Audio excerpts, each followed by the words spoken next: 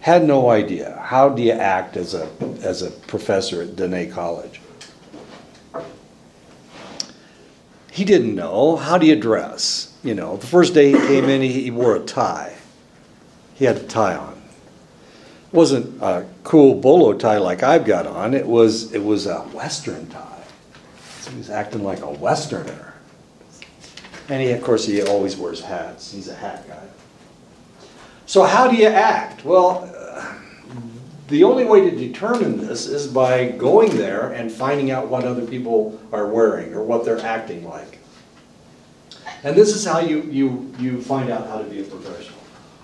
You need to go and you need to find out how the people react or act at your business. I've worked at a lot of colleges. Sometimes you have to wear ties, you know, and suit coats. Get all dressed up so that students think that you know what you're talking about. Looking like you know what don't look like you know what you're talking about. But other places I've been, everybody wore like work shirts, French work shirts, okay, so that you're one with the people. Some people wore sweatshirts, some people wore shorts. If you're in San Diego, you wear shorts and flip-flops. Florida, you wear shorts and flip-flops. You wear a t-shirt. Doesn't have to be a new t-shirt. Doesn't have to be a clean t-shirt. You know, it's just a little bit more laid back. But I mean, if you go to Harvard and you wear shorts and flip-flops, you wouldn't be acceptable. People wouldn't like you. So what you need to do in order to be a professional is you have to go and find out what you're supposed to look like. And of course, Jeremiah wore his tie the first day. He hasn't worn a tie since. He figured he doesn't have to do that anymore. To be a professional instructor at Dene College or any other college, potentially you don't have to wear a tie. He's figured that out. So, when you are a counselor, what do you need to look like? What do you need to act like? You need to look like, you need to make your client comfortable. So you need to wear clothes that do not intimidate your client. Some people wear suits or suit coats because they're trying to intimidate their clients, and that's not good. It may work in New York City, but probably wouldn't that game wouldn't play in Omaha, Nebraska, or Saley, Arizona, or Chinle, or Tuba City, or whatever. So you need to make your clients comfortable, and this is the professionalism that they're talking about. You need to talk in a manner that makes them feel comfortable. Scope of practice involves knowing what activities, knowledge, and skills identified by licensing boards and professional organizations relate to your discipline. And of course, you need to find out what the rules are and follow follow most of the rules. Does it mean you have to follow all the rules? Well, sometimes you don't. But of course, you need to be ethical. And of course, you're going to take a test to see just how ethical you are. I know. Just don't think like Trump. He's an ass clown, isn't that? Yep. Sometimes organizations will employ groups of professionals that they will organize into working teams. Each member will bring their own professionalism, their own culture, their own education, and individual ways of dealing with clients. And this is good. This is one of the reasons. I really enjoyed working here with Sarah. Because Sarah and I we kind of played off of each other. In other words, she was one way and I was another way. And she had her way of thinking and I had my way of thinking. And what I thought we needed to do was show them two different pictures of what it means to be a psychologist. So I enjoyed teaching with Sarah because Sarah was very much different than I was. She's Canadian, she went to Northwestern, she used to teach at San Diego State. You know, she had different ideas, she had different ways of presenting the material. She was a cognitive psychologist, I'm a general psychologist, and I thought that it was good for you guys to see two different ways of looking at the world. Yes, sir? What's a cognitive psychologist? A cognitive psychologist is a psychologist that believes that psychology should be the study of thought and the structure of the brain. Now, the funny thing about cognitive psychologists is they don't study the structure of the brain. They just study your thinking processes. That's so a cognitive. like CBT, CPT, that kind of stuff? Oh, yes and no. They do a lot of research. Cognitive psychologists are research psychologists. Okay. They're not counseling psychologists. Some of them don't even believe in counseling, as weird as that may seem. They're almost like, all they want to do is study structure. And the way you study structure is by doing research. So, yeah, I know, it gets weird. Anyway, so she was that kind and I was a generalist. She had only studied psychology and I'd studied like everything. History, and English, and political science, and medicine. I know, so I had studied everything she'd studied. Anyway, so I thought that it was a good balance. I thought it could be a good balance. But of course it antagonized her from time to time. Anyway, so if we put a group together, it's not a bad idea to have people that aren't the same. You don't want everybody to be exactly the same, because it gives you two different ways of looking at the world, or two different ways of looking at things, or five different ways of looking at things. So if we put a working group together and they're all cognitive psychologists, they're all going to have those ideas. And you're not going to have anybody with any other ideas. But if we put a working group together and we have a historian and we have a sociologist and we have a social worker and we have a psychologist and we put them all together and we try to come up with a solution to a problem, we've got a lot of different ways of looking at things. Yes, ma'am? Is there a sociology program here? We have a sociologist, Miranda Haskey, teaches sociology. But it's just psychology, right? No, she teaches sociology. Like sociology as a major, as a whole? No, not as a major. Social work. Social work, we do have a social work associate degree. We have a social sciences degree. So to go into counseling, social and behavioral science and social work, are they two different things? Yes, but you can get there by using either one of them. So if you get an associate degree in social sciences, then you can get into the psychology BA program. Mm-hmm. Okay. Social work. Social work is kind of a different discipline, but it's still a counseling discipline. And that's Window Rock. Our social worker is at Window Rock. Manessa Begay. Everybody's name Begay. From the village. Can you explain what you're asking? If you would like to take the responsible conduct of research your selection below. Researchers, research administrators, let's be researchers. Okay, I don't know what you're asking. Okay. All right. Okay. One of the best one of the best counselors I have ever met was a social person that had a master in social work.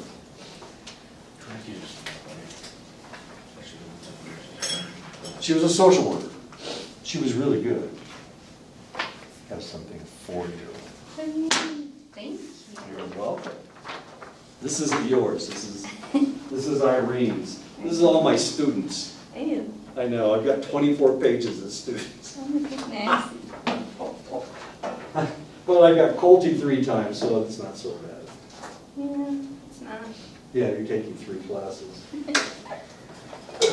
So even though there's 178 students, 176, 178, I don't know. Anyway, it's you 3 times, and it's Cheyenne 150 times. Why? How many classes you taken with me? 3? 4. 4. So it's her 4 times. It's you 2 times. It's just twice. Yeah, I got Scott 3 times. There we go. I got Corey at least twice. 3. 3? Okay. I never look at the online stuff. I never memorize people's names. I don't remember what I was talking about. We're talking about professionalism. Working productively with interdisciplinary teams is an important aspect of being a professional. So you have to be able to work with a lot of different people. You have to be able to get along with a lot of different people. This may mean that the practitioner must learn the language of another profession, which is always a trick. Yeah, okay, I spelled it right, didn't I? Is profession spelled correctly? Are there 2 F's? No, there's only 1. Okay. Every professional must respect the expertise of their professional colleagues, which is never easy, because if you're a cognitive psychologist, you think that all other psychologists are idiots. I know. If you're a Freudian, you think that Freud's the only person with any answers. If you're a Jungian, you think that Jung had the answer to all of life's questions. This is kind of a problem, because you don't believe anybody else. But as a professional, we should believe everybody else, and we should understand that they do have expertise, and they have a different way of looking at things. And potentially they have a different nomenclature that they use.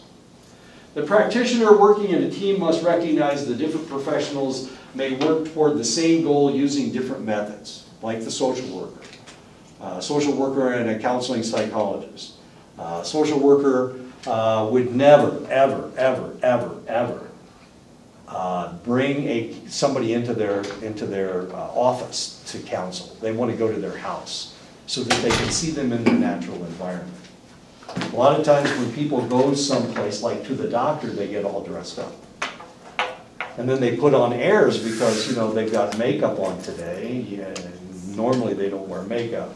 So today they're going to act differently. So you're not going to get the right picture of what the problem is with that individual. That's how the social workers think. Psychologists never go to somebody's house, ever. It's too dangerous.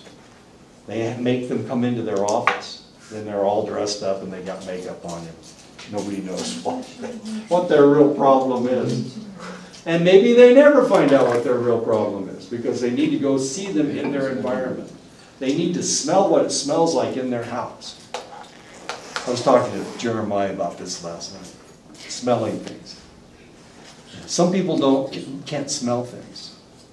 It's like 1/3 of the population doesn't smell sweat. So if you're in a bus with somebody that really hasn't bathed in months, they don't even smell it. But he may stink, or she may stink, whichever the case may be. Usually it's a guy. Guys are slobs sometimes. Okay. Even in the same profession, practitioners may use different approaches, and of course, everybody has their own expertise. Does that mean that they're wrong because they don't do it the way you do it? The answer is no. If you're a professional, then you will accept their expertise as potentially working. Your supervisor will help evaluate your level of competency, providing feedback about your use of skills, inviting you to engage in self-reflection, and of course, after class, even despite the fact that I have 25 years of experience doing this, talking in front of people, every time I get out of a class, I think, what the hell did I do wrong this time? Okay, so I try to improve my production. I try to improve my lecturing skills. And sometimes I think, like last week or Monday, I had a bad lecture day on Monday. First of all, I didn't have anybody to talk to in my first class because Scott wasn't here and Earlson wasn't here, so I was talking to myself. But then again, and then this class started, right, on Monday, and I just wasn't on. I mean, there was something wrong, and I'll show you what was wrong in just a second. I know, there was actually something that was wrong, but I didn't know what it was. I could feel it, but I couldn't put my finger on it. But now I can put my finger on it, so I'll show you in a minute. We'll wait and see if Emery shows up. Consultation involves meeting with an expert who can help you solve a particular dilemma or problem. Sometimes your client's problem may be beyond you or your team's ability to handle. At this point, you need to call in a consultant. Remember I told you I worked as a consultant with a friend of mine. He was the guy that tried to determine if somebody who was a sex offender should be released from prison, or a pedophile. Now, sometimes you have to release them anyway, because you can only hold them in jail for a certain amount of time, unless you can ascertain that they are a threat to society. And then, even then, sometimes you still have to release them. You have to present all this material before a judge. I know, it gets ugly. And so he had a deadline, and he had like 30 people that he had to evaluate, so he called me in, and we evaluated all these people. It was really kind of fascinating. He called me in as a consultant. And the reason he called me in is because I had the most realistic attitude toward sexuality. We'd had a conversation. I know. Yeah, we had a conversation. I felt like you were on though, like your lecture. Well, on Monday? Yeah. Okay, I'll show you what the problem was in just a second, if Emery ever shows up. Most professions set ethical guidelines for remaining current with best practices, continuing education, evaluating your work, continuing education and ethical standards every year. So one of the things you have to do is continuing education. You have to make sure that if they have changed things, and things change all the time. We're doing research constantly. And sometimes the research shows that maybe we need to change the way we do things. And of course that has to do with best practices. So does Freud work? A lot of people don't like Freud. They don't even mention Freud. But if we're dealing with somebody with a sexual problem that started when they were 3 years old, potentially, when they discovered the difference between boys and girls, then we need to take them back to that point. And that's what Freud tells us we have to do with everybody, of course. So Freud doesn't always work, but sometimes he's the only way that you can get to the problem. We need to fix the problem. We need to fix the root cause of the problem. If we're just taking away symptoms, I mean, that's the way doctors work. They just throw pills at you so your symptoms go away, and then you're happy. But sometimes they haven't really taken care of the problem. They're just giving you medication that makes you feel better. Sometimes that medication makes you okay in this aspect, but it makes you sicker. It changes your biochemical structure. And now we got another problem because we just blew your liver out. Whoops. They're just constantly taking medication. Exactly. We want to fix this problem. And of course, it started 5 medications ago when we blew out your liver, and now we have to give you special medication to fix your liver. Yeah. Well, the practitioner is responsible for structuring the relationship with the client. Success can only be reached if the relationship is collaborative, goal-directed, purposeful, and time-limited. A lot of times the limit is given to you by your insurance company. The insurance company says, oh, they're depressed. You can see them 10 times. And if you can't fix them in 10 sessions, then you can apply to get 2 additional sessions. Okay, that's the way it works. Time limited. So you need to fix them as quickly as you possibly can. You need to help people as quickly as you possibly can. That's because the insurance companies don't want to pay forever. A relationship between a client and a practitioner is a fiduciary relationship. Fiduciary is a word that means that usually we use this in banking, but fiduciary just means that you trust somebody. So if you have a fiduciary trust, it's a trust organization. We have we have banks that are fiduciary. In other words, they are a trust company. And if they are a trust company, it's like being a, wait a minute, what do they call it? Savings and loan. Okay. Well, there's Emery. See, he's here. I was waiting until you got here. Okay. This is perfect. I'll show you what was wrong on Monday in just a second. One more. I have to do one more slide. Unequal with a practitioner, what are we talking about? Nature, professional relationships. Your relationships is unequal, and that's what you need to recognize. It is unequal. The practitioner has more power than the client does. The client has no power whatsoever. And sometimes you'll get a client that wants to compete with you for who is in charge. Okay. And all you do is fight back and forth. Who's got the most power? You or me or you or me? Now usually a counselor is an individual that doesn't need to have power. You just don't need it. So you let the client feel as empowered as possible. Because you don't want to struggle with it. There's no reason to struggle with them. You're fixed. Your brain works okay. You don't have to worry about it. And they want to fight. So go ahead and let them fight. Go ahead and let them be in charge. That's fine. Because you don't need it, but they do. And so, you still can't fix them anyway. It's okay. Don't worry about it. There's nothing we can do for these people. They have to be in charge of everything. And there's something in their life that they can't be in charge of. Okay. I had a colleague when I was working at Fort Belknap, and she had a problem with her husband. Her husband thought she was the dumbest person in the world, wouldn't let her say anything. So every time I talked to her, I never said anything because I couldn't get a word in edgewise, for one thing. But also, I mean, she needed to feel empowered because her husband wouldn't let her say anything, as weird as that may seem. She is a writer. She writes, she has a column in the newspaper, and that's what she does. She writes columns. Of course, when she goes home, she can't say anything to her husband because he dominates all conversations. And if she says something, he tells her how stupid she is. Okay. But she is empowered because she writes this column, and she writes to everybody in Montana. Kinda.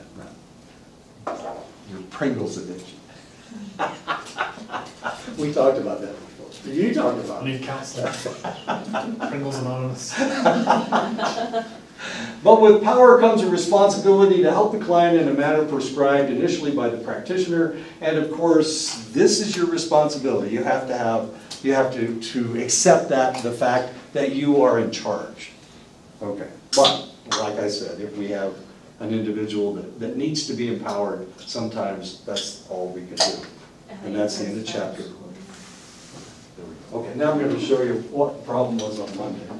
Okay, I had a really strange feeling on Monday. I had a feeling that something was wrong. And I thought it was me. Turned out it wasn't me at all. While I was in class, my wife was being hit by a tornado. I know, this is in Iowa, of course. Anyway, it didn't hit the house, but it ripped off the barn door. Here's my barn door. Here's my barn. Isn't that a gorgeous barn? Yeah. It really is. Nice. It's an old milk barn. It's gorgeous. This is the thing, the rail that the barn door rolled on. This thing weighs about 500 pounds. Now, if you know anything about officers, they're in charge, always in charge, right? But they make decisions, but they never do anything physical, right? Isn't that, yeah, exactly, okay. So, my wife's trying to figure out how to fix the barn. If I was there, of course, I'm enlisted, I've got that mentality, so I would fix the barn. I could fix the barn. Potential. Oh, I can't lift this, it weighs 500 pounds. Anyway, but that's what it looks like in Iowa. See how green it is? That's why I miss green when I come to this part of the world. Don't tell me how green the pinyon trees are. Go ahead. No, I wanted to ask, did you really have a feeling? I did. I had a feeling that something was wrong. So, into my next question. Sure. How does psychology look at or understand clairvoyancy? Or Have there intuition. been intuition They yet? don't. They don't recognize it. Has there ever been any studies? Tons of studies, and there's nothing definitive. As sad as that is, let me show you another picture. This is a close-up of the barn. As you can see, the rail's been torn off. Yeah. That's a new barn door, by the way. It's only like 7 or 8 years old. They had a wooden barn door that weighed like 1,000 pounds, half a ton, that you had to roll, back and forth. It didn't roll very well, so they took it off and put in the new one. And this is a lot lighter. It's only 500 pounds instead of 1,000 pounds. So is there like a psychological term, like with delusion or something, with people who claim to be clairvoyant? How does the psychology field view people? Like people who read tarot cards or psychics? Don't recognize it as legitimate. Do they just consider them con artists, or do they consider them? They are con artists. No, it's not right. And, yeah, there's the barn door. You can see it's all bent up. That's where the tornado grabbed it and flipped it off its rails. Anyway, that's what we're dealing with right now. Do you have a picture of your wife? Because you make her sound like a monster, but she just sounds adorable. Adorable? Yes. My wife? I don't think so. Because you show us pictures of everything else. She was a full bird, right? Make sure it's a good Wait picture. a minute. Oh. I don't think any of these are pornographic. My point exactly. Let the colonel live. I thought we talked about this last call. Don't show us something we can't unsee. Something we'll need counseling for. There's my wife. She's the one on the left. Is that your grandson? That's my grandson, yeah, the one in the mask. That's my wife. Wait a second. That's my grandson. I know, there's something wrong with that kid. What else do we have here? Most of these are pictures of Reese, my grandson. My wife doesn't like to have her picture taken. She thinks she's too fat. But then again, she struggled with that when she was in the service. That's my dog. You want to see my dog? There's my grandson again. I know. His eyelashes are like this long. I mean, they're like a foot long. Fair. You guys look like really long eyelashes. That's nice. Talk to somebody there. That's my daughter and my grandson. I guess that's the only picture of my wife I have. Like I said, she doesn't like to have a picture taken. Maybe that's it. No, that's my son and my daughter. My daughter was nominated for the Golden Apple Award in Florida, and she came in third, and that's my son. You know, he's a bodybuilder. He's got arms the size of my legs. He was a soccer coach and track coach. That sounds like Navajo Nation's EPA lawyer. Sorry? Belt. She's a weightlifting coach and he lifts weights. But he never does what she tells him to do. Oh, they're fun. There he is. Oh, that's cool. That's a nice picture.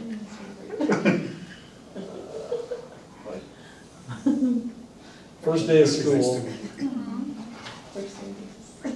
Little snot. That's it. Well, I can't find any more pictures of my wife. Has your family been down here? I'm sorry? Has your family come here before? My wife was here the first semester I was here. And But that was it. she went back. Well, the problem was, and I think I told you guys this story, my daughter wanted to move to Iowa. Eyes are up here. And the father didn't want her to. So there was a legal battle. Oh. And my wife went down there to help with all that. Anyway. the first year that I moved here, your wife was down here for Halloween because both of you were wearing costumes. One of you was a devil. Right. Was it you? The devil, no, shh. No, we were both zombies, weren't we? I don't think so. No, maybe I was the devil. Okay, I was the devil. I'm a little devil. Yeah. Yeah. Anyway, so she's up there now with my daughter. I guess she figures she needs to take care of my daughter more than she needs to take care of me. Yeah, I understand that. I did take care of myself, but my grandson is down there. Use of self, what are we talking about? A practitioner should begin a professional relationship by determining how they will present themselves and how they will behave. It is important for the practitioner to set aside their personal feelings and concerns in order to fully focus on their client. And this is really important. You're not there for you. You're not there for the paycheck. You're there for the client. I'm not here for me. I'm not here for my ego. I'm not here for the paycheck. I'm here for you guys. And that's why I'm here. That's why I'm teaching 8 damn classes.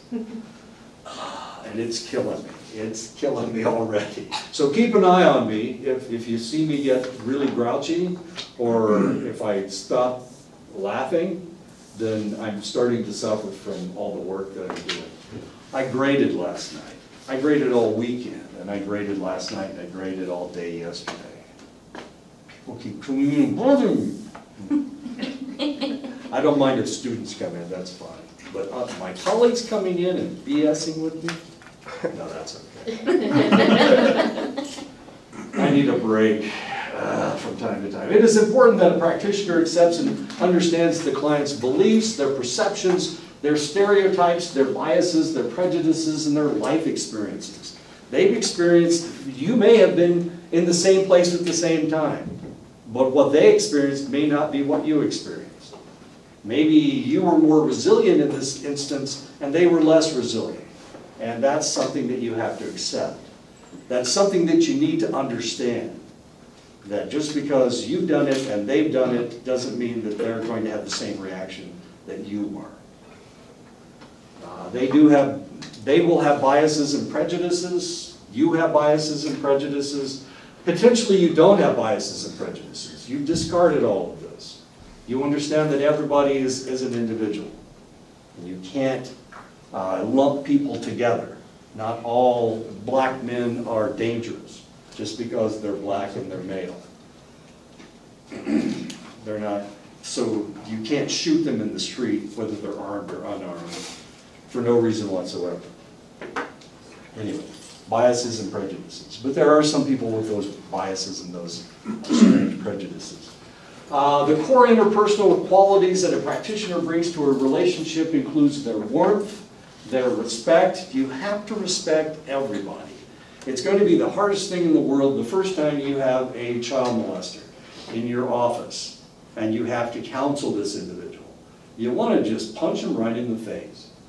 But you can't do that. You have to respect everybody. There's a reason why they do what they do. And that's what you need to get to. There is something, there's a malfunction in this individual, and you need to get to that and figure out what it is. And fix it if you possibly can. But the only way to do that is to show them respect. And if you don't show them respect, then they're not going to interact with you. It's the toughest thing in the whole wide world. And this is, remember I told you that the social workers down in the South had a very difficult time dealing with African Americans because all the social workers were white, and then they didn't have any respect for African Americans. This is what they were taught. This is how they grew up.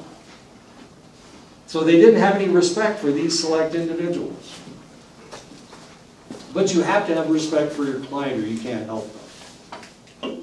And if you don't have respect for your client, you need to find somebody else to help that client, because you're not going to be able to work with them.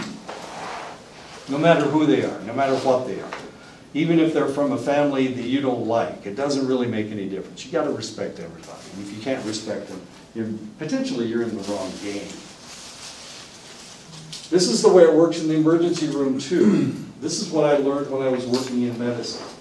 If you don't respect that individual, then you're going to have a really hard time treating that patient. That patient may die. You may kill that individual if you don't have respect for them.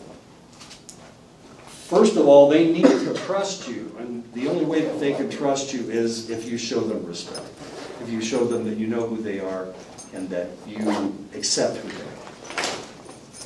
This was tough. I worked in a trauma center in Omaha, and you don't think, well, there's a movie on now, something about Omaha. 2 people out of Omaha or something. Anyway, Omaha had, the northern portion of Omaha is a black ghetto. It's African American. The south side of Omaha is down near the stockyards. That's where all the Catholic immigrants came in. And they would come in waves, so you get Italian immigrants, then Polish immigrants, then Slovakian immigrants. I mean, it was really kind of weird. So Omaha was settled in waves of immigrants. And of course, they do have a relatively large black population in Omaha. So anyway, the trauma center was in the northern portion of Omaha. It was right there right on the edge of the black ghetto. And so most of our trauma patients, a lot of our trauma patients were black. But I mean, you get all kinds of trauma patients. But we had doctors that had a difficult time with African Americans. They didn't have respect for the African Americans, and a lot of times they lost the patients just because the patient didn't feel comfortable in the hospital. A similar thing happened with Native Americans. A lot of children were taken from homes, and then they had to instill the Indian Child Welfare Act. Right. Because a lot of kids were just being taken, and there was no cultural sensitivity, there was no understanding. Exactly. Things that were accepted in tribal communities that weren't accepted. Right. From where the social workers were coming from, and so they just took them out of the house. Right. And sent them north. Yeah, to so Utah. and didn't even relocate them with other family, relative families, or other people in the tribe, or Right. even other tribes that just gone. Right. And this was done all over the country, not just here. It was done all over the country. And they had the same problem up at Fort Belknap and Fort Peck on the Flathead Reservation. They were sending these kids off the reservation to white families, and then some of these kids never came back. They started being white. I mean, their culture was white. They didn't have any native culture. So they lost them. I had a student who was taken into foster care when she was very young. She was the oldest member of the family. There were 6 kids, and she left her family's home when she was 9. And there were 6 kids, 5 other children in the family. And all 6 of those kids were fostered out, and they weren't fostered to the same family. She was lucky. She was fostered to a family that allowed her to practice her native ancestry, but some of her brothers and sisters weren't. And they never came back. They never came back to the reservation. She still interacts with those individuals. She's on the reservation, but they never come back, and they don't claim that they're white because they were raised in a white family, or they don't claim that they're native. So they've lost their ancestry, as weird as that may seem. And they're passing, I guess. They're white enough. Complexioned, anyway. A tragedy. It's a tragedy. That's actually why English is my first language. That happened to me when I was little. But I was fortunate I came back. Oh, there you go. So you're one that has been able to come back. But some people pass as non-native. They don't want to admit that they are native, and that's what happened up north.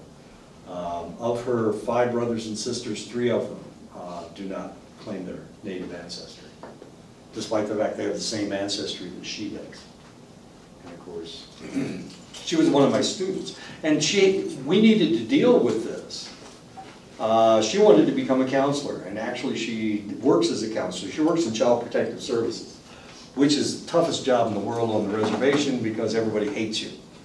They hate you if you don't take them out of the family, or out of the house, and they hate you if you do take them out of the house. So she was working on her own reservation for a while.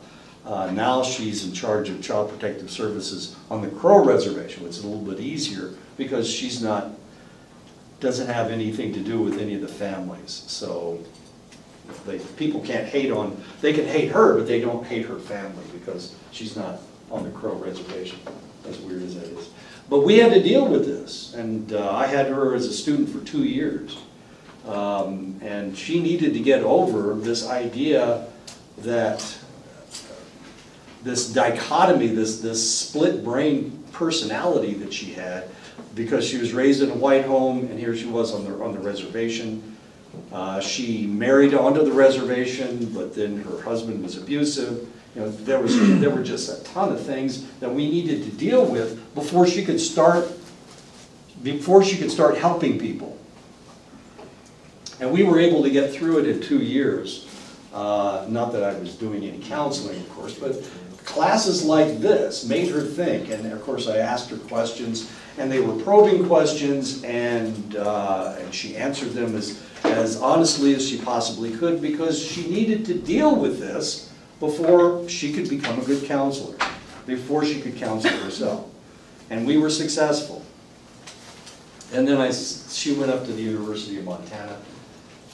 Jeez. And they tried to screw her up, I swear. And she used to have to come home on the weekends and talk to me in order for her to be able to get to where she needed to be as a good counselor. They were only seeing things from the Western perspective. And she's a native living on the reservation. And they were telling her things like the traditions are wrong, or the traditions don't count. Yeah, I know, it's stupid things. You would think somebody in the middle of Indian country would know that they can't say. But of course, these were psychologists from Harvard and Northwestern and Stanford. So they thought that there was only one. They thought they had all the answers. But the reality is they don't have all the answers. You guys have all the answers for your own reservation. And that's what she needed to understand. What are we doing? Okay, trust can be developed by being understanding or empathic, listening attentively, and showing respect. And of all of these, showing respect is the most important one. You've got to respect the person you're talking to. And if you don't respect them, you're not going to be able to help them, even a little bit. So if you hate somebody, I don't care who it is, if you hate somebody, you need to think about this. How in the world would I deal with this person if they were my client? And you have to get over your hate. You have to do away with that. You've got to love everybody. I know it's tough. It doesn't make any sense. Because we're taught all of our lives that if you're a member of this church, then your church is right and everybody else is wrong. If you're white, you're right. White is right. It rhymes, so it must be true. You're taught that your tribe is the only tribe and all the other tribes are illegitimate or something. I don't know how you guys think about these things. Anyway, you got to love everybody. You've got to be able to accept everybody, okay? And it's not easy. It's hard. Wasn't hard for me because I was raised in a really strange environment where we were rejected people, so we accepted everybody the same, as weird as that may seem. Anyway, warmth, my mother was a nurse, and that's the way she did things, and that's why she was such a good nurse. Warmth, being kind and accepting in a non-judgmental way. Expression of warmth in one culture may be perceived differently in another culture. How much touching do you do? Up north, in the northern plains, everybody hugs. They're huggers. They just hug on a continual basis. So when you say hello, you don't shake hands, you hug. But not down here. No. Personal space is very important. Sarah and I were really, it was really a weird relationship. Are you a hugger? Not here, I'm not. But up north, I'm not. And I had to learn to be a hugger because that's not natural for people from Indiana. We don't hug people, we punch each other or something. But Sarah and I it was really kind of interesting. She's Canadian, and of course I'm from Indiana, and her personal space was like this room, and my personal space was, you know, so we'd have a conversation, and this is as close as we'd ever get to each other. Here in the door, because our personal space, we have these needs of personal space. But if you go to France, the French, if they want to talk to you, they have to touch you when they touch. I know. Did you see that? They have to touch you. Touch my arm, but don't get close to my Oh face. my God. They touch cheeks. They're cheek touchers. They're not kissing each other. People are weird. They kiss each other's cheeks. Like I was in Farmington, this lady. Oh, they was do like that? Here. She's Mexican, and she really grabbed my sister and she hugged her, and she was like doing the kissing thing. Where I was like, Oh my what God. the hell? You do that in Italy too. Yeah, it was just like. Almost all over Europe. Not the My Germans. trade Not the does Germans. Did I? Okay. Huh? Yeah. My trade does that. Really? I mean, I understand that, but like Okay, complete stranger, just like. No, I'm not. Only up north am I a hugger. If I go home, and this drove my family crazy, because I went home over the summer, and I saw my brother, saw two of my brothers and my sister, and I hugged my brothers, and my brothers, they weren't used to that kind of thing. Hoosiers don't hug. They ain't huggers, they're punchers. I was hugging my sister, and she was like, "I'm molesting my arm," and I was like, That kind of thing. Yeah. My other class is kind of like a qualitative research methods class, Mm. the one we're in. And one of the studies that I have going, my project is about observing greetings. And it's really interesting because I just thought everybody would, you know, according to tradition, shake hands and be real cordial, but Right. it's really weird. There's like a sliding chart of when you will shake hands and when you will just stay Exactly. away. And it's really, so that was really like their personal space. And that was surprising because I didn't really observe that before. So in certain instances where you're required to do it, it kind of, what's kind of coming out to me. But then other than that, it's, hey, keep your distance. And you never know, you never know. Marius and I are really good friends, and you know, he helps me and I help him from time to time. But when I left last year, he thought I was not coming back. So when I left, he gave me a hug.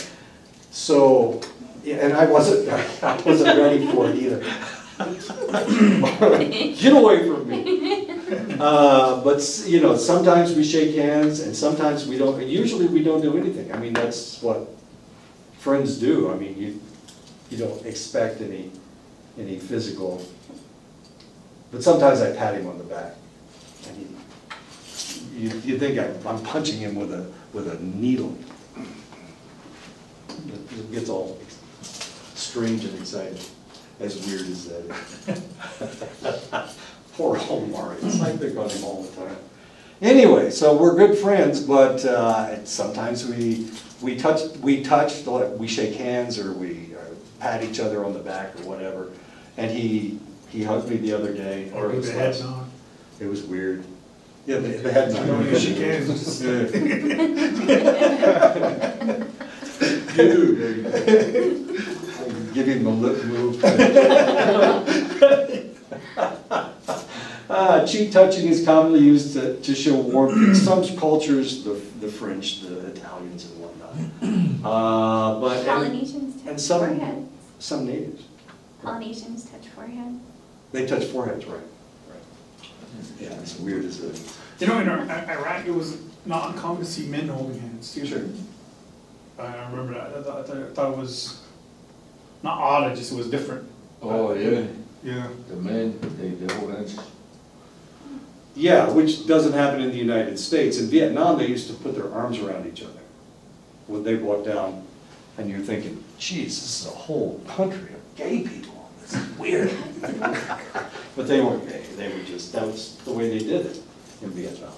Yeah, it's not like even down in the southern part of the Arab Peninsula, they would kiss each other, two men would kiss each other on the cheeks. Right. So they got mad at each other.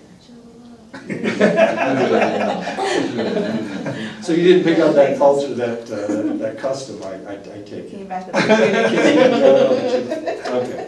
Okay, It was interesting.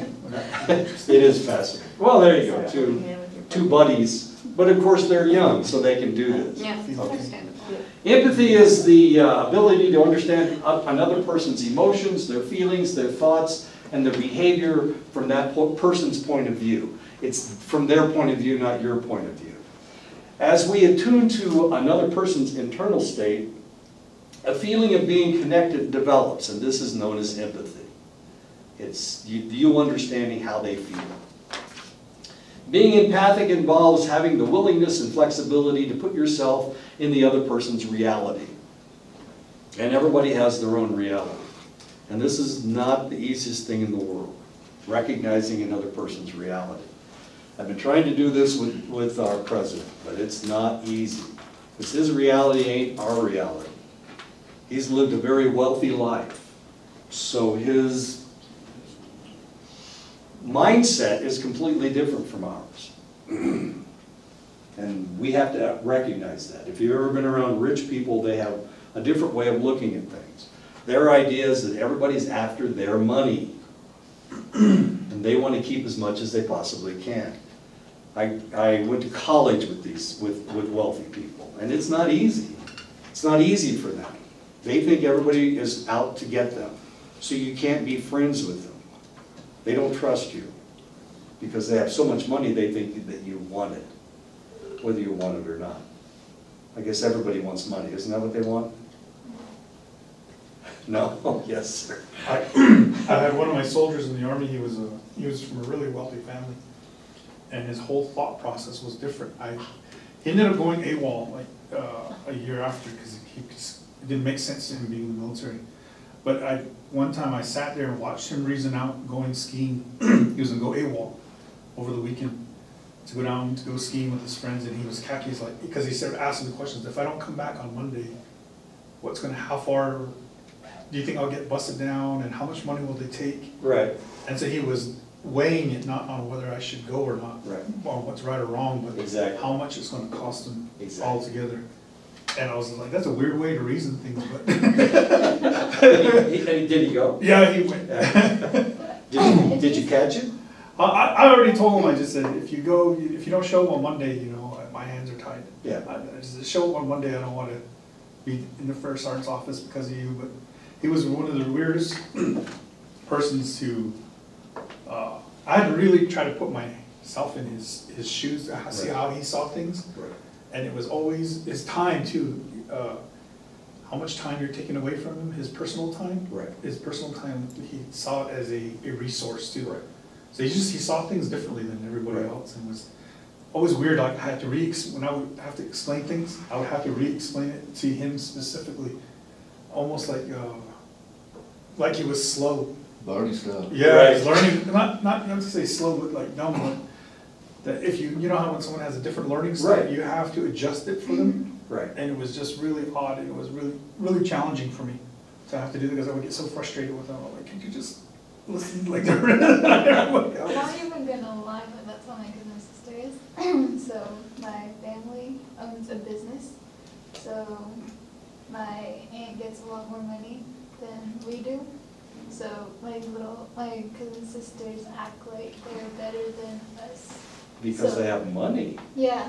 So like when we would do something or like when we get lectured, they don't listen.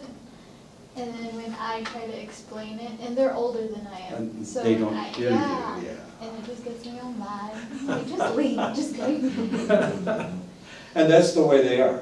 Unfortunately, that's the way wealthy people are. And this is one of the reasons why, well, something happened yesterday. He fired John Bolton, but he can't listen, he can't hear anything anybody else says because they don't speak in the same direction, the same mindset that he has. Because what he thinks has to do with money. It always has to do with money. Always has to do with prestige or money, one of the two. So he has no advisors. Nobody can talk to him. And the only way to survive in his world, in his reality, is to live in his reality, is to accept his reality.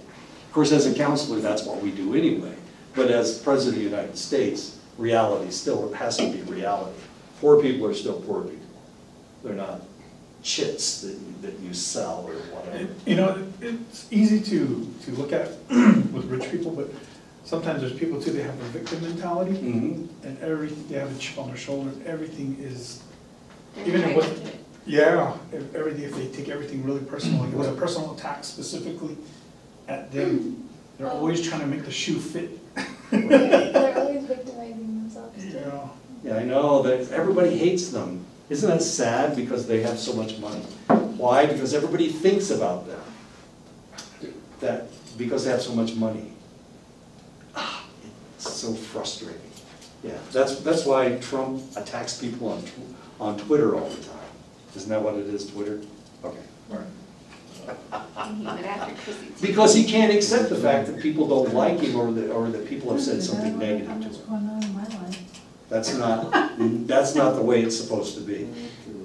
Everybody's supposed to accept everything that he says. It gets really weird. And of course, the news media is having just a horrible time trying to keep up with it because they don't understand what's going on. Even the rich people. Anderson Cooper grew up rich. His mother was an heiress. He had all the money in the world, but he still has a hard time understanding Trump. Or maybe he doesn't. It's everybody else that has a hard time understanding. You know, it happens to veterans too, when they come back, because they're living in a whole different culture and value system Oh. and accountability, and then you come back, you can see that real struggle for reintegration. That happened to me. Or you see this when somebody goes overseas and then they come back to the States and they're stationed in the United States. All of a sudden, your job is only 8 hours a day, whereas overseas it was 24/7, and now all of a sudden it's just 8 hours a day, or 6 hours a day, depending on how much time you can steal from people. Mine's 4, just Yeah, so it gets a little weird. Empathy is understanding assumptions, beliefs, and or their worldview. Empathy requires understanding another person's subjective experience while maintaining the capacity to differentiate from that person. Empathy is not the same as pity or sympathy. Pity involves sorrow or grief aroused by someone else's suffering. This is not that. You have empathy. You understand what they're thinking. Sympathy involves feeling affected by whatever affected the other person. And of course, that's sympathy and pity, but empathy is totally different. I understand where you're coming from. That's what empathy is, understanding where they're coming from. Bill Clinton was elected president because he said that. I understand where you're coming from. He said it once in a debate, and everybody understood that he really did understand where they were coming from. And they elected him twice. Second time they elected him was after they tried to impeach him, and he still was elected president of the United States because he understood people, and he said that. And when he looked at people, they knew that he was trying to understand where they came from. He was referred to as the first black president because black people voted for him, and they felt like he really did understand where they were coming from. But he also understood natives to the extent that he helped reservations. He sent a lot of money to the reservations. So, there you go. That's Bill Clinton. Respect or unconditional positive regard is expressed by affirming and appreciating clients without condoning their harmful behaviors. You're not saying it's okay that you are a child molester. What you're saying is, I understand who you are, and I respect you for who you are, but not your bad behavior, of course. You look for the good in select individuals. You have regard for their thoughts, their feelings, and their abilities. Noticing, acknowledging, and highlighting clients' strengths, capabilities, resilience, coping abilities, potential, and resources. What you're trying to do is you're trying to find their strengths, and you're trying to focus on their strengths. And if you can do this, it will show that you have respect for who they are and what they've been through. And that's what you need to do. One of the ways to do this is to look people in the eye. Not on the reservation. Sure you do. When I'm counseling somebody, I have to look them in the eye. When I'm talking to somebody, I look them in the eye. Whether I'm on the reservation or not. I'm not talking about little kids. I'm talking about, of course, I'm 100 years old too, so that may make a difference as well. But if you can look somebody in the eye, a lot of times if I don't want to pay attention to somebody, I don't look you directly in the eye. I look at something else. I start talking to you, but I don't look you in the eye. But if I have respect for you, I look you in the eye, and I talk to you. Okay. And if I can keep eye contact with you, that shows you that I know who you are and I accept who you are. Really? What a trick. It's not fair. You can fool people by looking them in the eye. No, you need to respect everybody. Being polite and following appropriate cultural norms is another way that you show respect for people. As much fun as that is. Not on the reservation. Thank you.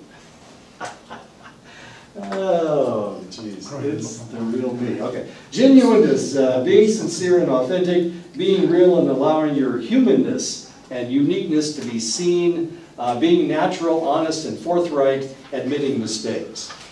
It's a little easier for me to be genuine because I'm so old that why in the world would I put on airs? Not only that, but I'm going to retire soon, so it doesn't really make any difference. So it's easy for me to be genuine. What you see is what you get, because there ain't much else there anyway. So, you know, it's really hard for me to create illusions, because I'm too old to do that. Why would I do that? If I were a young kid, if I were young, and I was trying to fool everybody, then I may not be as genuine as I am. But this is what you got. Sorry. And I do have my flaws. I try to talk about them all the time. Okay, I'm short. Okay, I recognize that. Makes me sad. I try to admit my mistakes. Offering advice. Okay, common mistakes that you may make. One of them is offering advice. I try never to offer advice to anybody unless they ask me. And then you have to pull it out of me like you're pulling somebody's tooth.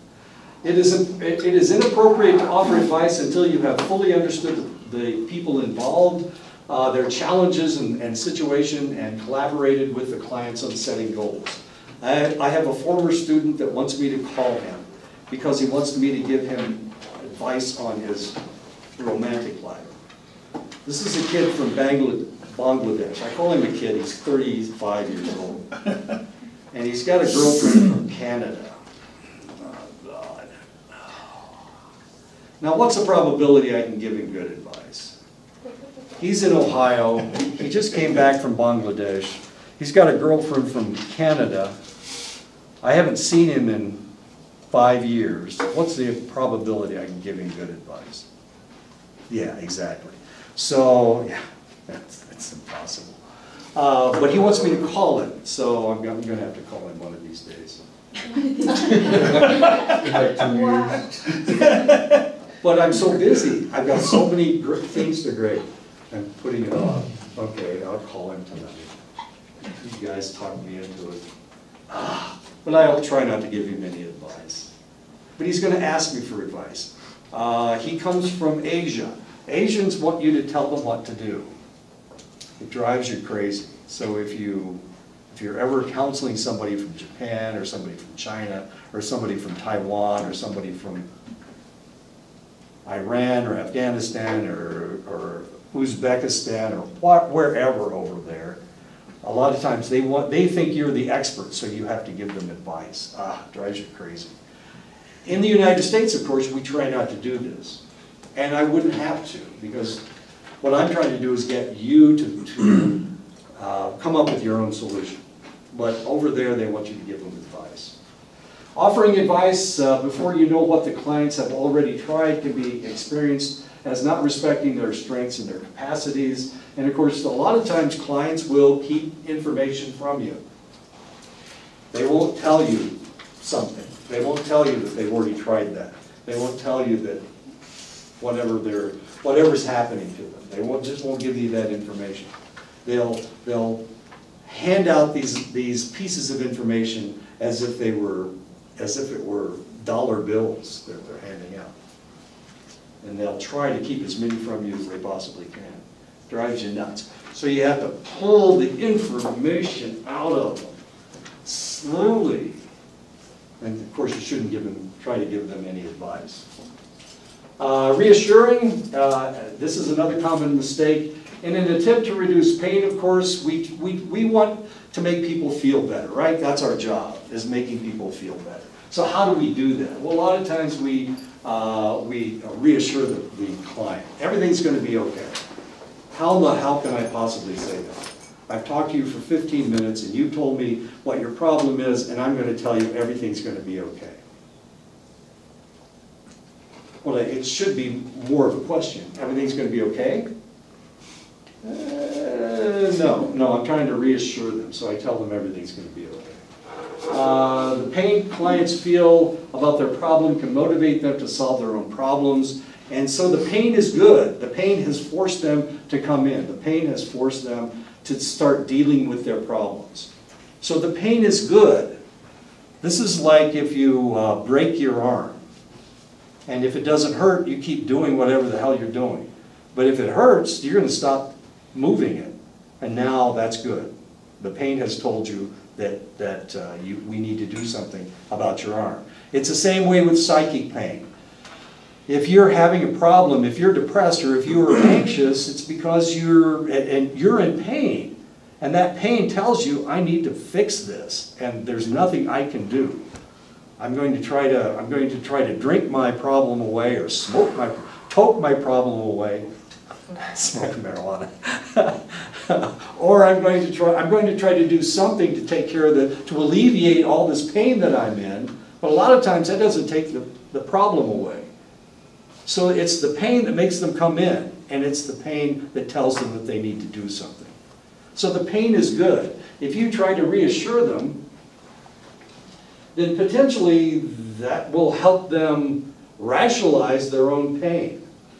And now, of course, they're not going to do as much as they would do before. Pain is good. Pain tells you when there's a problem. And of course, this is what's forcing them to come in and seek help. Negating the importance of the client's pain can lead them to feel that they are not fully understood or respected. And of course, that's a part of the problem as well. They're not going to give you the entire story. They're not going to tell you something that it will embarrass them. But that's part of the story, and that may be the major part of the story.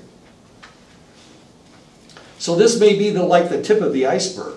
They're just giving you all the general ideas of what's going on. But 90% of it is, I messed up. I messed up and I did this and I did that. But I'm not going to tell you that because it hurts too much for me to say that. So you have to get to the point where they will give you that information. For example, telling someone it will all work out in the end, of course, don't do it. Don't worry about it indicates the capacity to stop worrying on command. What my friend wants me to do is he wants me to make a decision for him so that if it's the wrong decision, he can blame me. That's what he wants me to do, my student. Damn it. I've got to call him on the phone. And this is what will happen. So for the first 5 minutes, he tells me what his problem is. And so then he stops. He won't say anything more. So I tell him, well, maybe you can do this. And then he will tell me how wrong that is. Okay, that's what's going to happen. And then he's going to give me another little piece of information. And then he's going to stop. And he won't say anything more. And then I will say, well, maybe you can do this. And then he'll tell me why that is so wrong. And we'll do this for like 2 hours. It is horrible. It's really not very much fun. It takes 2 hours to get him off the phone. That's when you need to get a piece of paper. You crumble it up right by the phone. Oh, really? I'll have to remember that. Other common mistakes: offering excuses. If you allow your client to make excuses, it will keep them from setting goals. And what they need to do is set goals. Asking leading questions. The reason that you're asking questions is they're trying to get advice from you. And of course, that's what my friend from Bangladesh will say. It's going to take me 15 minutes to readjust my brain to understand what he's saying. He's got such a strong accent. But after about 15 minutes, you shift gears in your brain, and all of a sudden what he says makes sense. He speaks with an Indian accent. Asian Indian. Okay. Which it takes time to figure out what the hell he's saying. Okay, anyway. He's a nice kid. I mean, kid. Say I called him a kid again. He's 35 years old. Dominating through teaching. Teaching is dominating or pushy. It can suggest one right way, and the reality is there's a lot of ways to look at things. Okay, there's not just one right way. I have all the answers, and there's whatever I say is the right way. Okay, that's not correct. Communicating in a dominating way tends to invite people to feel shame or rebellious and to withdraw or become defensive and argue. It implies that there's only one way to resolve an issue, of course, and there's lots of different ways to resolve issues. There's lots of different answers. What works for one guy may not work for somebody else. So we need to come up with the right answer for you, not for everybody. There is no one right answer. Wouldn't that be great? Yeah, that'd be nice if there were only one right answer. Labeling, a sophisticated way of to judge, criticize, or blame another person is not going to help. If you call them stupid, you call them an idiot, that's the dumbest thing I ever heard. Don't do it. Don't label them. This is a problem that I have. I label things. Well, that was dumb. Wait a minute, somebody called Trump an idiot the other day. Well, it had to do with the Taliban, inviting the Taliban. They said that was dumb. He must be an idiot. It was one, no. Well, let's not call the president an idiot. That doesn't help. No matter what. Interrogating, why questions are particularly problematic because they sometimes imply judgment and also invite defensiveness. And of course, that's what's going to happen with my friend, with my former student. I'm going to have to, he wants me to pull the information out of it. So I'm going to have to start asking why questions. Well, why in the world did you do that? That kind of thing.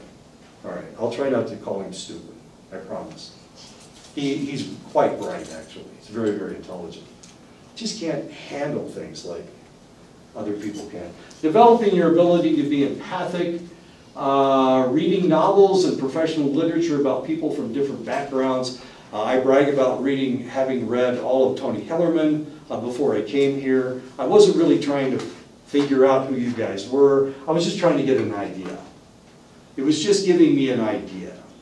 You may hate Hillerman, you may think that he's really off base, that he only talks about people from the Eastern Reservation, but that's where he's from. He's from the East. He actually grew up in Oklahoma, in Shawnee, Oklahoma, with the Shawnee, as weird as that may seem, and the Potawatomi. That doesn't mean anything to any of you guys, but those are both tribes that were in my area of Indiana. Okay, not important. But he grew up with natives, so he learned to respect natives because all of his friends were native, and of course they were a different tribal structure, but they were matrilineal. You guys are matrilineal.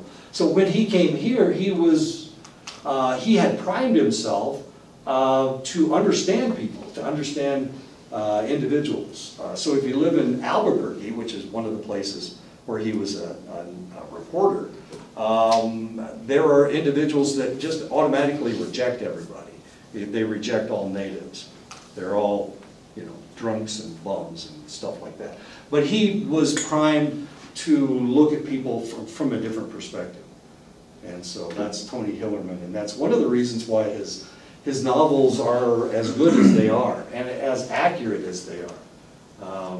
If we had somebody from New York City that came out here and tried to write a novel about the reservation, it wouldn't be anywhere close to what Hillerman's was. So one of the things you can do is read novels. This is what I'm going to have my 350 class do, is read a novel, read something to learn about another culture. I think the best way for you to understand your culture is to compare it with an alien culture, with a culture that's not the same. So while I am trying to get you to think about another culture, I'm also trying to get you to understand your own culture. It's a trick. It's all a big trick. Okay, so you need to read literature dealing with people from different backgrounds. Join in activities, talk to and get to know others who have different experiences. Everybody has different experiences. Emery and I talk all the time, me and Mose talk all the time, but I'm not going to assume that they are those two are the quintessential Navajos on the reservation. I'm just going to assume. Oh, I could do that though. I mean, I could assume that those two guys are the epitome of being Navajo, but that would probably be inaccurate, I'm guessing. And from what I've talked about to the two of them, I know that that's not anywhere close to being true. Attending classes or workshops focused on specific groups of people. The reality is that when you read something that somebody says, this is how people are, a lot of times they're seeing it from their own point of view. And you need to recognize that. So if it's some jerk from New York City that comes out to the reservation and writes a treatise on Navajos, read it and recognize the fact that this guy probably, that's one perspective. That's just one perspective. I had a friend who was a sociologist. Who wanted to know about sociologist? He was a sociologist, and he would go out to the tribal lands of the Fox, the Meskwaki in Iowa, and he would go there every summer, and he would stay there for 2 weeks, and then he would come back and he would write a book about the Meskwaki. Now, how much can you learn in, how much can you learn in 2 weeks? He's from California, no offense, people from California, but he was from California and went to Berkeley. And he thought that he knew everything because, he went to Berkeley. He got his bachelor's degree there, he got his master's degree there, he got his PhD at Berkeley. He'd been 2 places in his life. He'd been in his hometown and he'd been at Berkeley. That's it. I mean, and then he moved to Iowa. So now he was going to do sociological research on the Meskwaki because he'd been around, well, that many natives in his entire life. But he thought he could do that. I know. What a goofball. Traveling to different countries and spending time with local residents. Traveling to countries does not tell you what that culture is about. You got to live there or shoot it at them. Then maybe you'll figure out what their culture is about. But if you don't live there for a select amount of time, then you don't really get involved. It's like being a tourist. If you just visit France and you've only been there for 2 weeks, do you really understand France? No. You have an inkling of what it's like. You have to live in France to understand the French. You have to live in Germany to understand the Germans. You have to live in Korea to understand the Koreans. You have to live in Japan to understand the Japanese. Traveling there doesn't do you any good. I was working for a doctor and he kept traveling all over the world and telling me about all these people. And I was thinking, I've been to Germany. You visited there for 2 weeks. I lived there for 3 years. And you're telling me about Germany? Everything you're telling me is everything you saw that they wanted you to see, not what, you never see the warts unless you live there for an extended length of time. Doing volunteer work in communities and neighborhoods very different from your own. Watching popular movies about people who are different from you. This is not a bad way to get at least an idea. It's like reading Hillerman. It gives you an idea of what people are like. You can watch a movie, it gives you an idea about what people are like. It tells you that people are different. We want everybody to be the same, right? but that's not the way it works, and it's time to stop. So next time I'll show you a bunch of movies that you can watch about different groups of people. And won't that be fun? Won't that be fun? Say yes.